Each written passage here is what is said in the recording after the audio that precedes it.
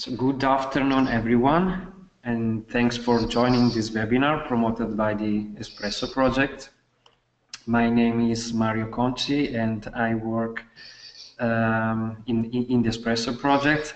ESPRESSO project is an Horizon 2020 project that aims to create a conceptual smart cities information framework based on open standards.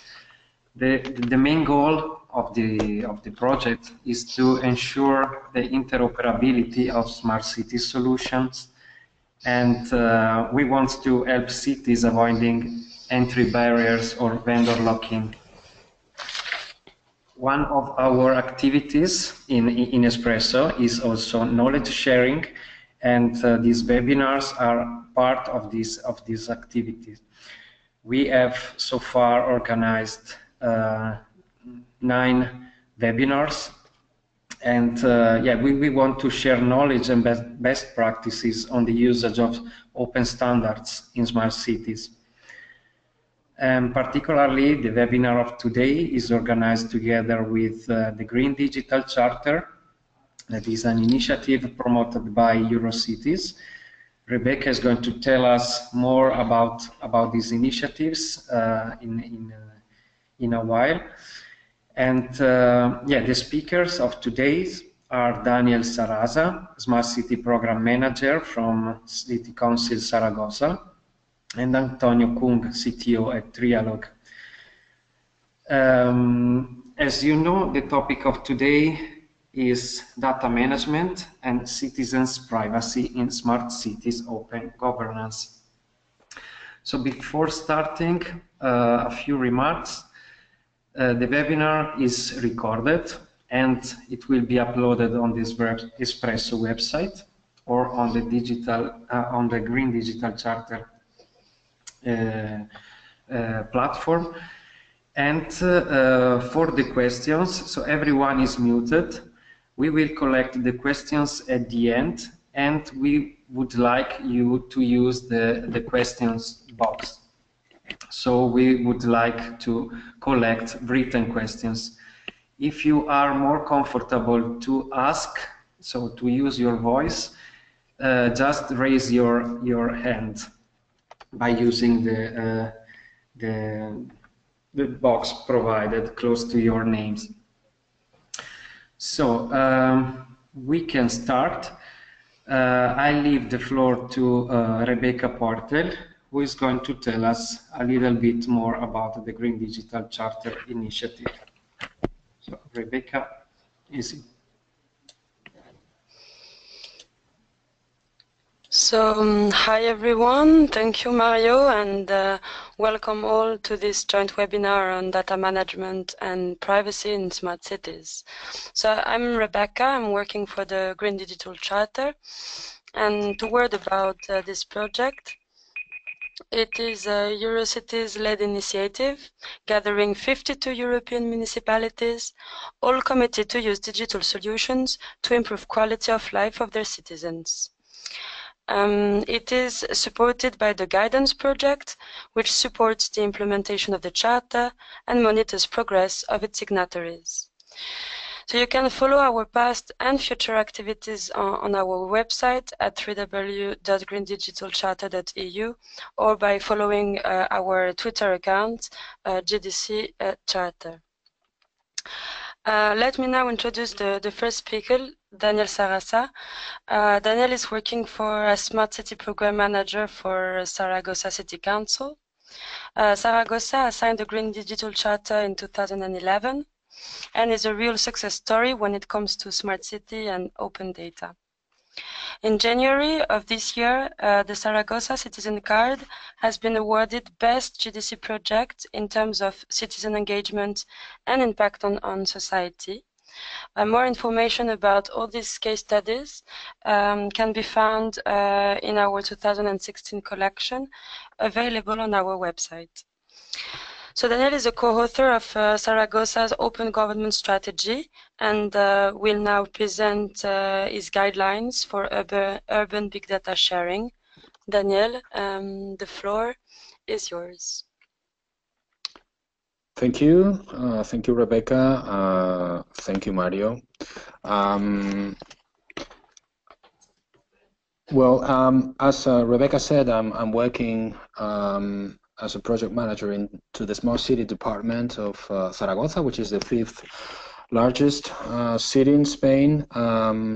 And we set up this Smart City Department in one of the city's flagship innovation hubs, which is Ethiopia Center for Arts and Technology. And this gives us not only the possibility to launch traditional smart city projects, but also to get into the smart city strategy, different profiles, artists, entrepreneurs, civic agents, etc. I'm going to tell you a little bit what we think about the use and benefits and management of big data in cities, what does big data means for us. But I'm going to do it from a point of view from inside a city hall, a more organizational point of view, challenges and opportunities. We're going to have, after my presentation, a more detailed presentation about what big data technically can be effectively used to create value for cities. But I'm going to focus, as I said, on the organizational aspects and challenges. Now, just a little remark about what big data means for a city. On the left, you can find, on the left you can find the traditional processes and meanings, famous 4 V's meanings of big data. But we want to introduce slightly different aspects when it comes to what city halls, how city halls can deal with big data, the processes of asking the right questions, the processes of effectively learning from big data, the governance aspects, and how we can enhance somewhat the feeling of citizenship with big data. We've come out with a slightly different definition about big data because, you know, volume, value, velocity, etc., that changes over time. Okay, and what is big data for an organization cannot be big data for another organization. In general, I would say that big data for us is the data whose handling or analysis sets the organization really out of its comfort zone. Okay, we don't know really, we know there is a lot of potential in it, but we don't know really what to do with that, especially the city halls where we don't have data analytics capabilities, and we have to lean on on external agents. Now, what do we want to do with big data? Well, cities are a great invention, one of the biggest and greatest inventions of humanity, and they perform overall well. We are tackling very big challenges with that, climate change, poverty, etc. But cities have bugs. The fact that we live so many people together leads to impracticalities in transportation, in pollution, quality of life, inequality, etc. So these impracticalities or bugs is what really the smart city is about, is fixing these little problems that we have, little or big problems that we have in cities. And we have them in 4 areas: economy, quality of life, democracy, sustainability. So the focus of your city strategy is going to depend on the place of the earth your city is located or the time frame where you live in. Now, for example, in Zaragoza, we're very, very focused on the economy. We have a high unemployment rate. We are also concerned about democratic issues, for example. Now, how do we cities tackle with this in practicalities, or how do we face this challenge with innovation? Innovation is accelerating at a greater speed every time, and we are looking, and innovation is coming out from cities. It's coming out of cities. Cities are they have people, and people have ideas. So we need to be able to put these ideas in motion. And you know, the data is the new source of the economy after going through all these sources before. So cities are somewhat trapped in an innovation spiral. We're competing against each other. We need to innovate at a quicker pace every time if we don't want to be left behind. And one of the things that we can do is to think about in this smart city implementation, who is playing this game? In the past, well, the city halls we were mostly responsible for everything that was happening in the city, every system. But now, city operations is a distributed task. Of course, the city hall is accountable and responsible for that, but we have the utilities, the banks, the new internet giants, etc. And this leads to a very complex governance. And what happens is that many of these companies, they're based on, their business models are based on big data. Of course, Google business models is based on big data. Many of these companies have invented and have patents that are found in the big data idea itself. And it's a question of somehow keeping track of these changes from the city hall perspective, and it's a battle between innovation and protectionism, because these companies that I'm showing here, they are somewhat disrupting our local markets, the taxi market, the freight delivery market, etc., the rental apartment rental market. So we need really to address the issue of big data very, very carefully, because we know that we can create a lot of value with big data. Cities, we're sitting on a gold mine, because these companies are using data from the people, and the people are living in cities. So it's like the city halls, we're responsible for this, gold mine that is creating a lot of value for the economy, and we're being taught, okay, you should open your public data, and Zaragoza is one of the cities in Spain that is leading this way of opening data. But opening data can only create a certain amount of value into the overall economy. The rest of the value is leans in the private data. So we think from a city perspective that we should all join forces, and we should all try to open our data, not only the public administrations, but also the big corporations. Okay. Now that does not mean that we need to protect, of course, the legitimate business assets, and it doesn't mean that we're going to open our databases, okay, to each other.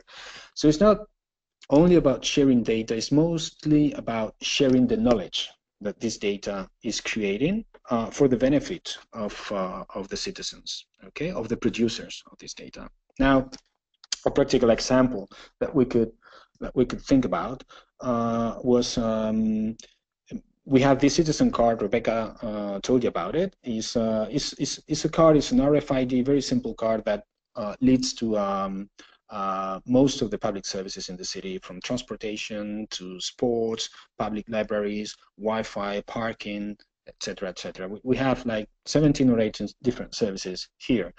So if we could share this knowledge that we have with the citizen card, with the knowledge that the banks have about economic transactions in the city, the telecom operators, the utilities, the energy, the Twitter, I'm sure that we could have a lot of issues solved in the city, real urban challenges and real urban problems. Now, of course, doing this is most easily said than done, because to effectively do it, we need to tackle many things. For example, privacy. The Moore's law is playing against us. The storage capacity of devices is doubling every 2 years, and this means that more data about us is being recorded.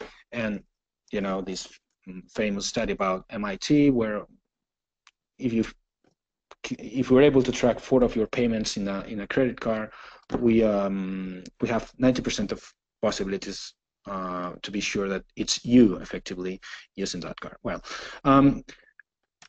you know, we think that we live in a world where we should cope with privacy breaches. We are giving away our privacy to buy cheap plane tickets, a better email service, etc. And there is an elegant work by Microsoft by a lady called Work about differential privacy that says basically that if we want to set up these data sharing agreements between different databases, I mean, there's going to be a privacy breach somewhere along the road.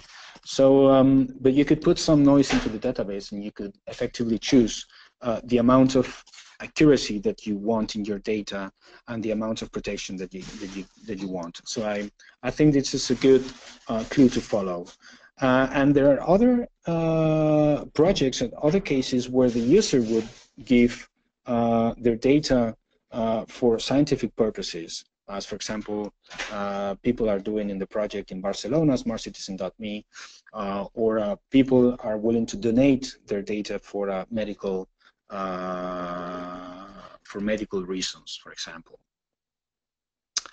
Now, another guideline is that we need to implement agreements between the City Hall and research institutions to implement the feedback loop in which we are able, as cities or City Hall, to effectively learn what big data is trying to tell us. Another thing that we need to create is good observatories. There is a nice example from Bristol, for example. They've turned their old data dome into an open data observatory. They lead programs throughout Britain with artists to help companies and to help institutions visualize and extract the traits of big data instead of producing complex reports that nobody understands. Something that similar with what we do in the exploration of the universe. So the stars are better observed from the space, and cities are better observed from cities. We need to create urban observatories. As I said, this is the example of Bristol. And next with the observatory, usually there is a laboratory, there is a lab where we link citizens with artists, with entrepreneurs, with the city departments to be able to extract this value of big data. Now, let's talk a little bit about the questions and answers. You've heard about hackathons, and data is something that is always present in hackathons. But sometimes we do this process the other way around. We find the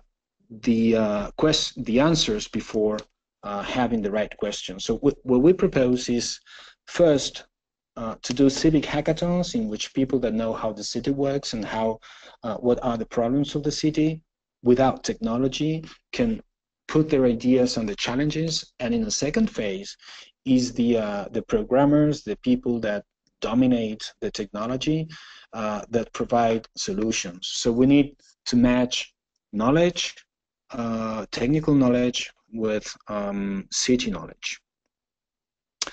Now, another important thing to think about if we want to effectively share data between the city stakeholders is about cooperation. Cooperation is needed for this, but cooperation is a fragile process. And one of the biggest obstacles for this is the silo effect and the data silos that we have in cities and between organizations. And we need to be to tackle this, we need to set up very, very soft cooperation agreements and governance structures, and very flat also, because we want to set up this agreement into a cooperation dynamics, into the Nash equilibrium. This is the famous Nobel Prize Steve Nash, and the trick here is to be able to set the strategies of all players in this game, the bank, the telecom provider, the utilities, the city hall, etc., into a state of cooperation where the win-win situation is to effectively cooperate. And this can be done through a mix between regulation and incentives. Now, the governance factor is very important, and so there are two possibilities here: a strict hierarchy, which is not possible in this case because, you know, as I said, the smart city is the result of a very complex governance system, or to be able to set up very flat organizational structures where all the agents can be represented, and we also take care of even personal relations between all the stakeholders. We've done that in Ethiopia, or we're trying to do that. And we are trying to set up this ecosystem of very, very diverse actors. Now, the cities can add something to big data, is the connection with the citizens. And for this, it's very important to have artists on board, because artists can help us to visualize what's behind of big data, what data really means about, or is trying to tell us about the functioning or the problems of our city. We're developing some programs with CERN in Switzerland, in which artists and scientists cooperate together to find new radical ideas out of the scientific projects. And we're also taking advantage of our you can see that on the right hand side, on the lower right side of my presentation of the screen, where we use the digital facade of Ethiopia, which is 600 square meter digital facade, to do artistic visualizations on data. Now, another thing that we can do as cities is to lower the technological barrier to the city, because for non-technical citizens, it's very hard to participate on this project, and they can have valuable ideas. So we are advocating for an API, an application programming interface to the smart city, which is human, you know, so a layer of mediators that can lower this barrier to facilitate the connection of the ideas of the people with the smart city projects. And of course, we need to be open and think about new profiles, not only engineers and data scientists here, but we need data journalists, we need artists, we need political scientists. I mean, we need a whole lot, and many professions that were not even represented here. But we need really to be diverse in the types of profile that work for us. Now, I'm going to finish now. One just final remark. We need. I mean, big data is telling us a futuristic dream. Everything can be possible, and we can think that we can aspire to have the perfect machine, the perfect smart city, like a machine. But I would warn you against data-driven government, which is a very sexy thing, but can lead to misunderstanding and can lead to problems. So I think data can help to balance, to put some objectivity into the otherwise very subject decision-making process, but data should not replace politics, media, intuitive civic knowledge, etc. And of course, we need to be very careful of the observer effect. You know, when something is measured, the very measure changes the result of the experiment. And finally, just you know, this great civic thinker, Jamie Lerner, cities are not a problem, they're the solution, and many of the solutions in cities are going to come through big data, but we're going to need everyone else to make them happen. Thank you very much.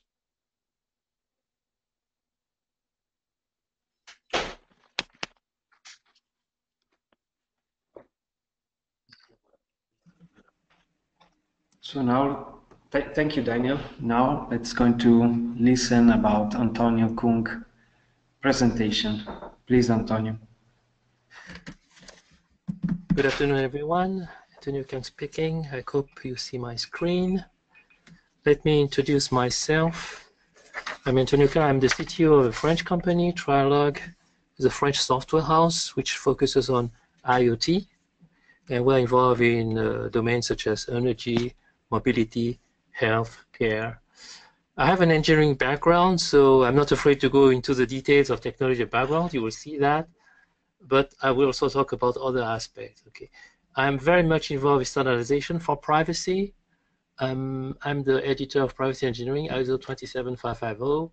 I'm involved with the new upcoming standards on security and privacy for big data, 20547 Part 4. And I'm the rapporteur of Privacy in Smart Cities, a study period in ISO, and Privacy Guidelines in the IoT, another study period in ISO. Things are moving, I have to say. I'm also a member of an informal community called IPEN, Internet Privacy Engineering Network, which was launched by EDPS, the European Data Supervisor.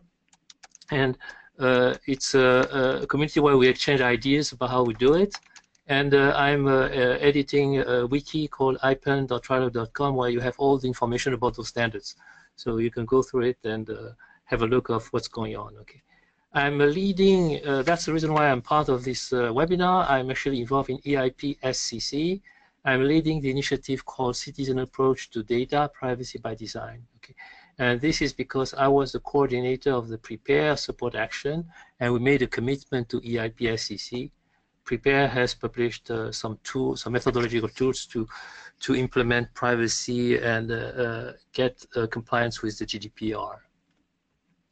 So I'm going to make a presentation taking a policymaker or a smart city stakeholder viewpoint. Okay, and the point is that we've seen that with Daniel's presentation is that we're dealing with very complex ecosystems. Okay, so smart cities, of course, touches upon big data. That was actually the talk from Daniel. Okay, but also it touches upon IoT. Okay, but on top of this, we have domains: smart grids, health, transport, mobility, and so forth.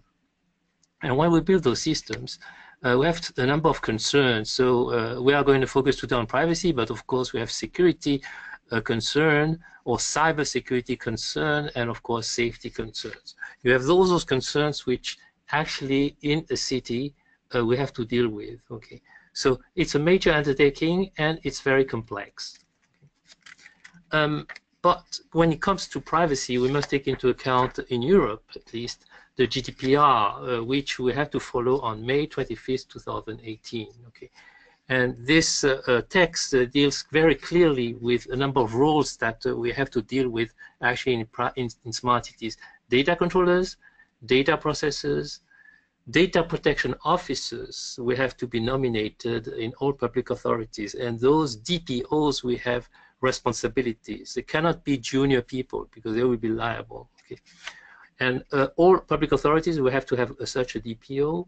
Companies dealing with a large number of data subjects will also have to a DPO. Okay. The sanctions for breaches will be very high, so up to 20 million euro or 4% of the annual turnover.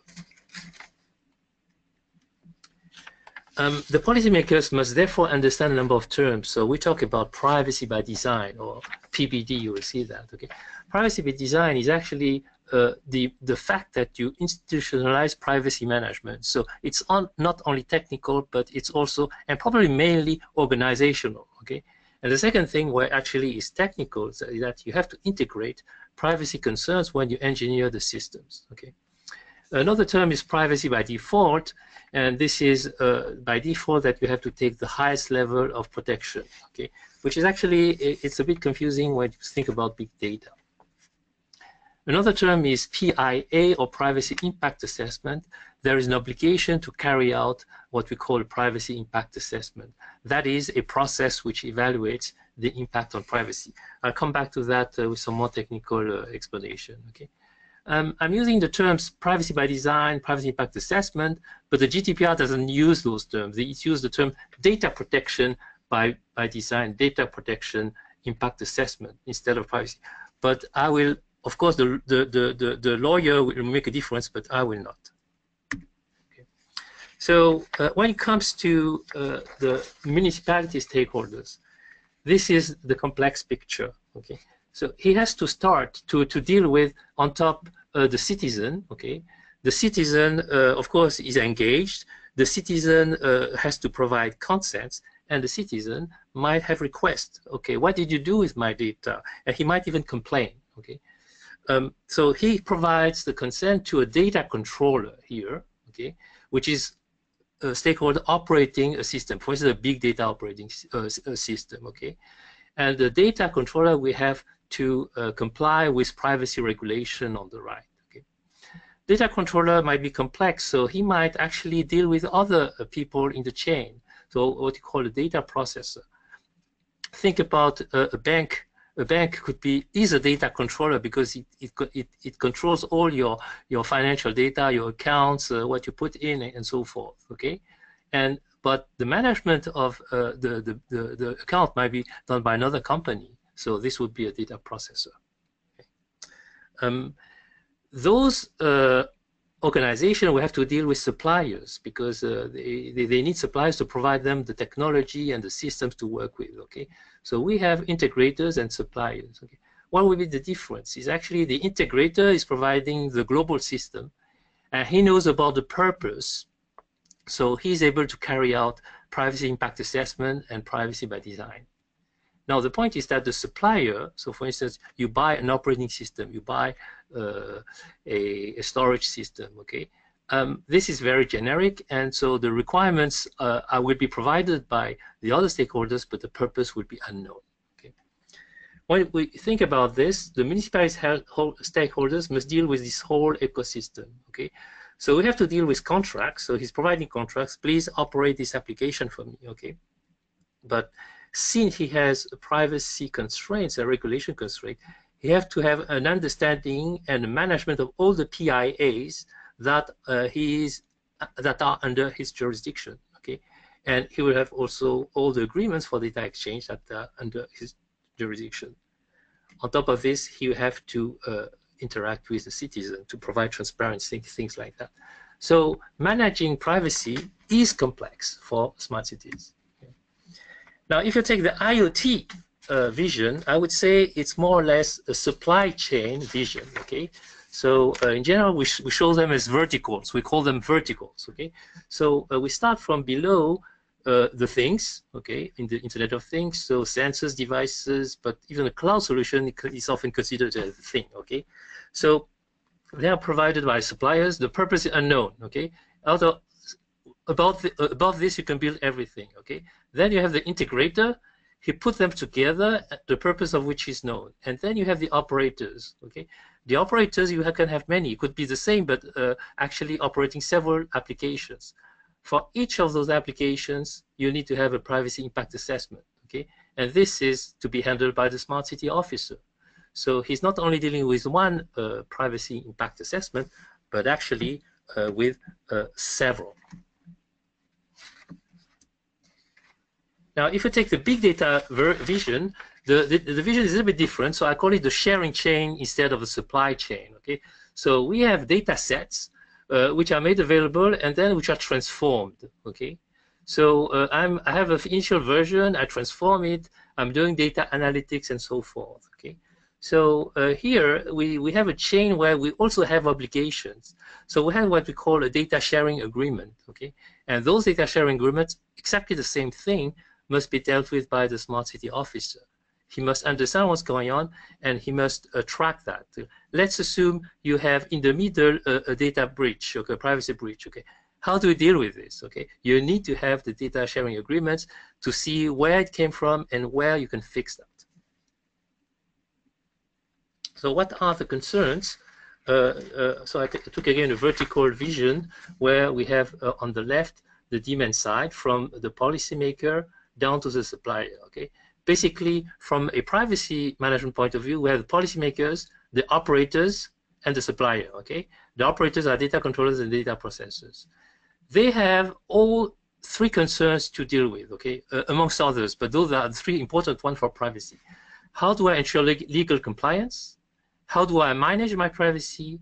How do I build a system which is compliant? Okay, so when it comes to the legal compliance, it's GDPR in Europe. Okay, when it comes to management concern, we want people to provide the evidence that it's done properly. So we have PIAs and sharing agreements. And when it comes to the system building, we need to show that we do privacy by design. Okay.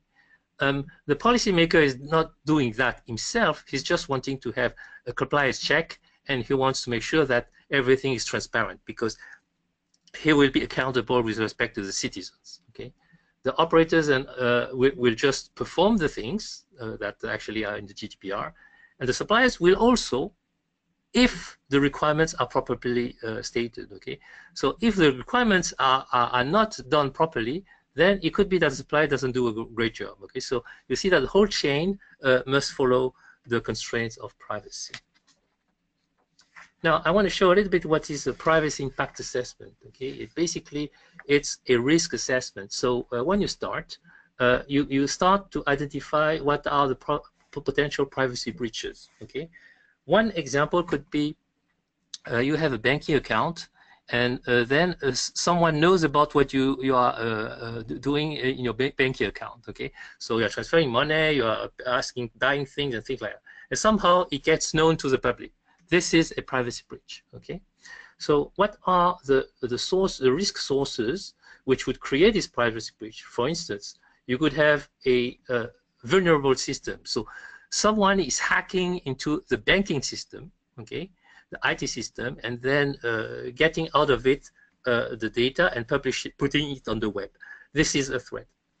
But another source is the data processing. So actually, it could be that the bank is providing information to an insurance company. Okay, so this could be a privacy breach unless consent was given.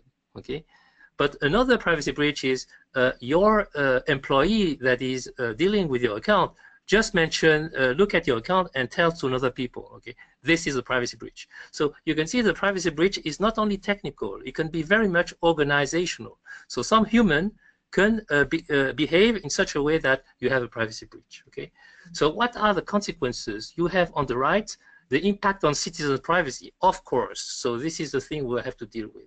Okay, and then you also have the impact on organization. Okay, because it could show that the organization is not well protected.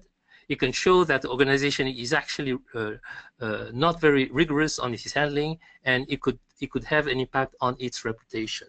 Okay, so actually, when we consider the whole thing, I have to say that the focus on privacy mainly comes from the thing on top.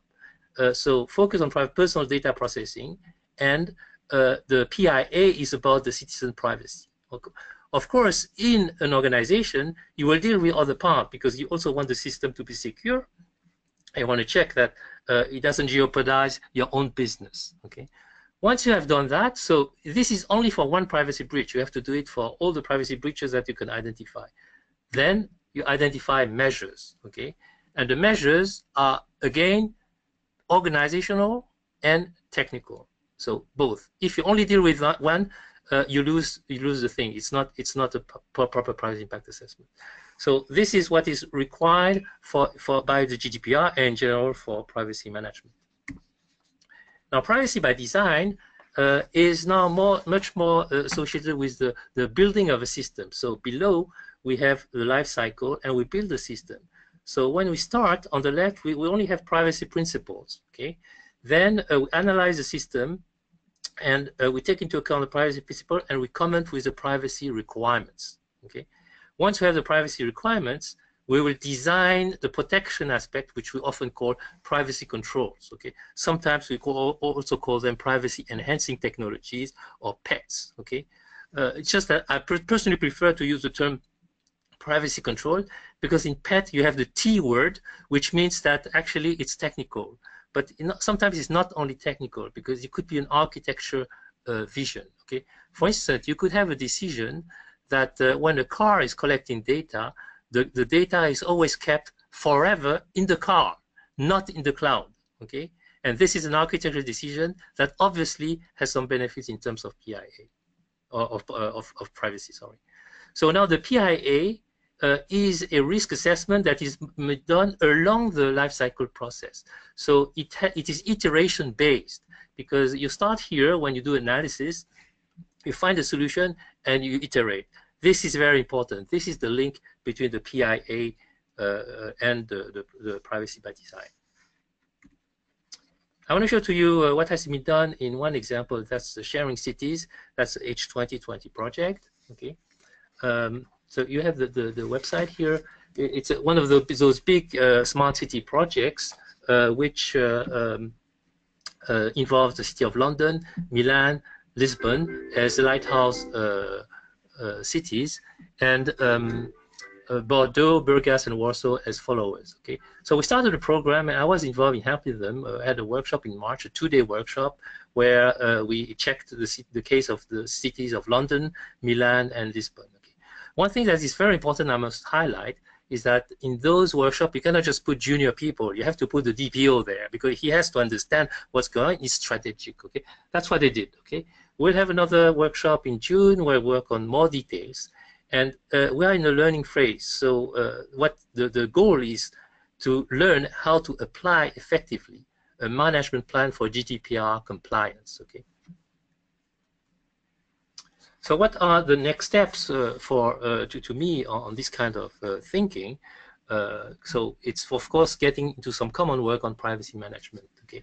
So we need to have guidelines, and those are items. It's just an example, items that we have identified during the workshop. Okay.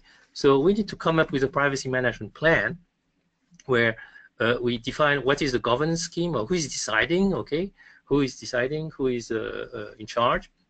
The role and duties, and the resources. And so sorry, here you see start, it should be staff. Okay, I typed it too fast. So resources and staff. So how many people do you put there, who are in charge, and things like that. Okay, then you have to decide about the management. So we have a repository of PIAs and data sharing agreements. Okay, how to manage that? We have to interact with the citizens. Do we have a dashboard? Okay, how do we lodge complaints? How would you handle that? Okay. What about breach management? Do we have a staff to handle that when we have breach management? Technical staff to restore, and also a PR staff to, of course, to deal with the citizens. Okay, and of course, continuous improvements. And the guidelines should be, of course, helpful. So it must include templates for PIAs, data sharing agreement, privacy notice template, and also guides for suppliers. Last slide. So what about standardization? Okay, standardization is totally new. We have not many things. So on the left here you have the current work. Okay, so we have something called privacy framework. Basically, it mentions the principles.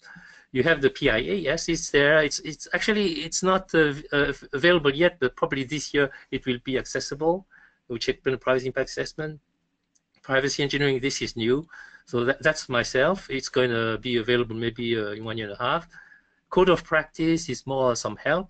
And you have for management the what we often call PIMS, Privacy Information Management System. This is new. Okay, so it's going to be available maybe next year. Now there's nothing about IoT, but my guess is that it must be supply chain oriented. There's nearly nothing about big data. There's one thing ongoing, but it's in progress. But my guess is it has to be sharing chain oriented. And finally, for smart cities, I really think that it must be management oriented. And we are trying to define the objectives of such standards right now. Thank you. So I'm done, Mario. Thank you, Antonio, for your presentation. So now let's open the floor for questions. I haven't received any written questions. Is there someone that would like to say something or to ask something to our speakers? You can, as said, you can use the written way, so using the questions box, or raise your hand. So just checking the box close to your name.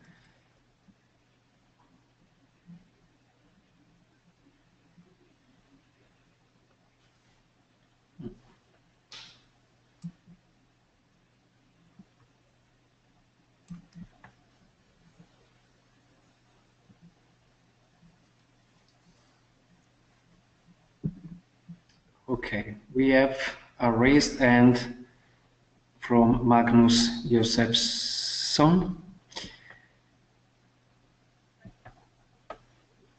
Please, Magnus. Yes, thank you, and thank you both for very good presentations. I suppose the question is more for Daniel, but there seems to be a fundamental tension between, you know, this idea of the use of big data and then the new GDPR, which essentially aims to curtail the use of of data. So I'd value your thoughts on that.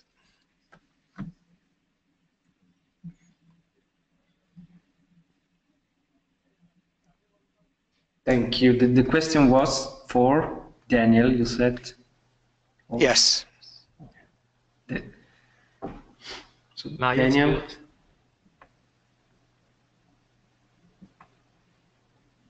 Okay. Daniel? Yes, I had my mic muted. Okay. Hi, Magnus. So yeah, of course there is this tension.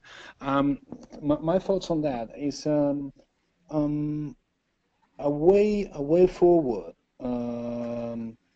would be maybe not to focus on sharing data, but to focus more on sharing knowledge. Okay. So we don't need to interconnect databases. We know what that means and what that can. And if we connect databases, I mean, we enter into a completely different and unknown path of problems. And so maybe it's better to establish the agreement in terms of sharing knowledge. Okay. So for example, what Uber knows about the traffic in the city?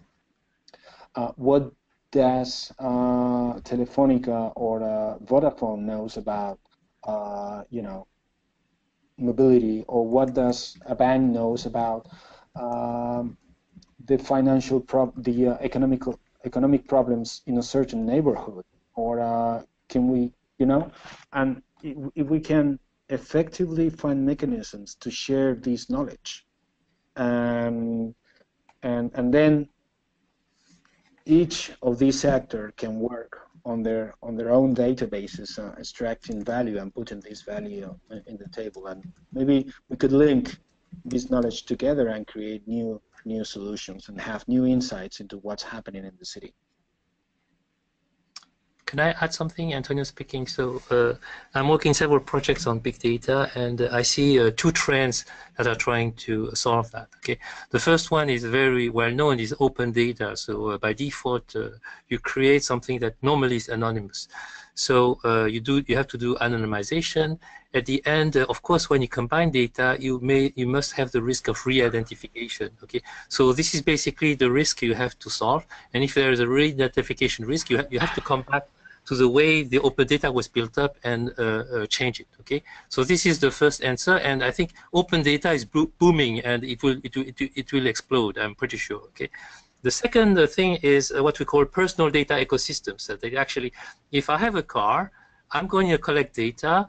My data is my data, so it's going to be made available maybe in the cloud, but only I have access. Okay, and I will somehow sell or make available my data for big data.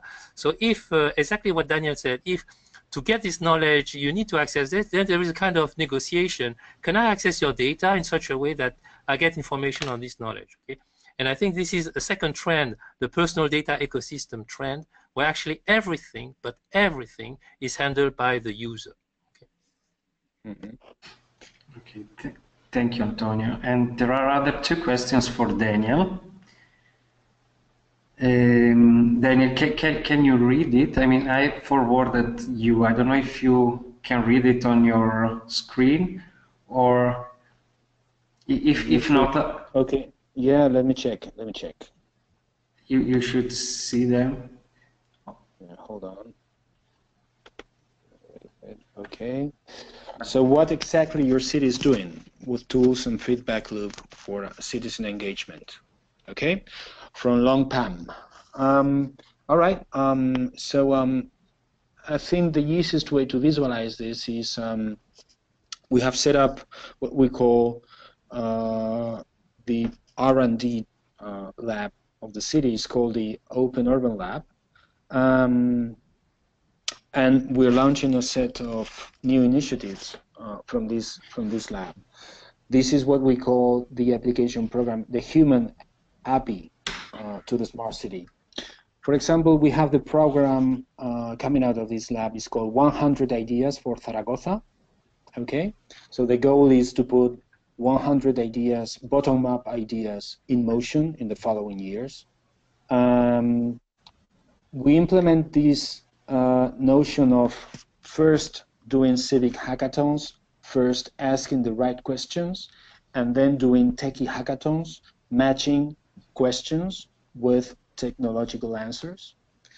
What also, in the innovation activities that we do, we tend to think about the smart city services without technology. We think that approach is very useful. So let's think about new public services, innovative public services without technology. If they work in terms of process without technology, if we add some technology, it booms, it flourishes, okay? Because we as engineers tend to put the technology first and try to adapt the service, the process, the outcome to the technology that we already had in mind, you know? That is something very common with us between the engineers. So and putting out the technology out of the process lowers these barriers, so citizens come up. And another very important notion is the notion of open source. Open source projects and an open source city should be accessible. And accessible not only means the right to know how the code is written, but also that the technology is not a barrier to know how the city works. Okay, that was the first question. The other question from Ana Melchor is, what other activities different from hackathons have Zaragoza organized to connect public administration and the other city organizations? Okay. Okay, for example, we organize what we call recreating the citizen card. Recreating the Citizen Card is a program that we run with the University of Zaragoza, with the students in the Master of Design. And the students come to Utopia Center for Arts and Technology to do design thinking dynamics and redesign and add new services on our Citizen Card. And for example, one of these services that they came up with is called Share Zaragoza, and it's about being able to send a piece of your citizen card with a mobile app to a visitor, for example. So I can send you a theater ticket, I can send you a bus ticket to your iPhone, even if you don't have a citizen card and you're not a citizen of Zaragoza. And we're launching this project as one of the challenges that our programmers in the hackathon needs to solve. This is one of the examples. We have some others. Okay, thank you, Daniel. I have a final question for Antonio, and it is about the data protection officer. So can you tell us a little bit more about what procedure to follow to hire a DPO, and what skills does this person needs to have? What are his tasks? I would say it's a little bit beyond my knowledge because it's lawyer-oriented. Most DPOs are lawyers, but I can tell you my experience is that when discussed currently with the cities, you will have in general, some legal-oriented people who understand very well the GDPR, probably better than I do, okay? And they are either advisor or they are not so in general not so high level, but at some point when you have a PIA you have to sign it off, okay? and the signing off must be done by someone that is responsible. It's like signing a contract, right? So every city will have to understand this. And in general, I would say it has to be an experienced big guy that we understand fully the privacy legislation and has been, let's say, very much in contact with the technical people. Okay, it's very rare. It's not nearly impossible to have someone that has both a degree or both understanding. As in general, those who exist, they serve as a consultant to help. Okay, so I was told we're going to hire like 50,000 DPOs in the next 2 years. Okay, so it's employment rate 0. I'm pretty sure. Okay, thank you. We have a very last question from Long Palm, again for Antonio. Do citizens have to identify their real identities when they participate in public forums at city level? What do you think of this regulation? Yeah. Okay. So not sure what the question is referring to something special, but I would say that it should never be the case that a citizen will have to reveal his name. Okay. What we really want to have is having a proof that the citizen is part of the community and things like that, or you're entitled to do things. But we have so many technologies available now to ensure that actually it's done in a kind of anonymous way. Okay. So I would say the answer is no. So you never. It would be an infringement on privacy, by the way. So. Okay, so let's collect the last question from Sepe for Daniel. Sepe from the city of Ghent. So an important question concerning the citizen's card. The processing of the personal data coming from the citizen card is obviously based on consent. How can a city create trust so that the citizens agree to share their personal data in the public interest? Okay. Yes, this is a very good question. Because surprisingly, we have no problems as citizens in giving away our data to companies that exist in Silicon Valley, and it's very difficult to have our rights of access, cancel, notification, etc. with these data, or even go to court with these companies. But we have more psychological problems in giving away our data to our local administration, which I mean is the closest administration for us. We can go to to speak directly to the public servant if we want, that is responsible for data management, and we could, I mean, it's very close relationship. But this happens, and the criticism we've received in the first years of our citizen card deployment is about this. It's about, oh, I don't want my city hall being my big brother and know everything that I do. So, well, I'm sure that many people didn't find that the services that we were offering in the new citizen card were worth the cost of giving away their data, so they didn't choose the citizen card. But most of the people in the city, they found them interesting enough. But we're not sharing the data. We're not doing that. We're just keeping the data for our operational purposes, and we're just using the data internally. Okay, we want to do one more step in the development of our citizen card. We want to create the anonymous card. Okay, so everyone can have this card, tourists, even if they're not registered in the city, or for people that don't want to give away their data. Okay, and even with the anonymous card, I'm sure that we're going to be able to create a lot of value in terms of knowing how the city really works. And with the anonymous card, we're going to have, I'm not going to say we wouldn't have to face the problem of privacy issues, but we will have less problems with privacy issues, because, you know, the card will just have an ID. There will be no personal link with no link with personal data with that. Okay. Thank you, Daniel, for the answers. Thank you, Antonio. Thank you, Rebecca, for organizing with me this webinar. Thank you to the Green Digital Charter. And thank you, everyone, for joining the webinar. As said, we recorded it, and we are going to upload it on the ESPRESSO website. So you can find it on our webpage, espresso-project.eu.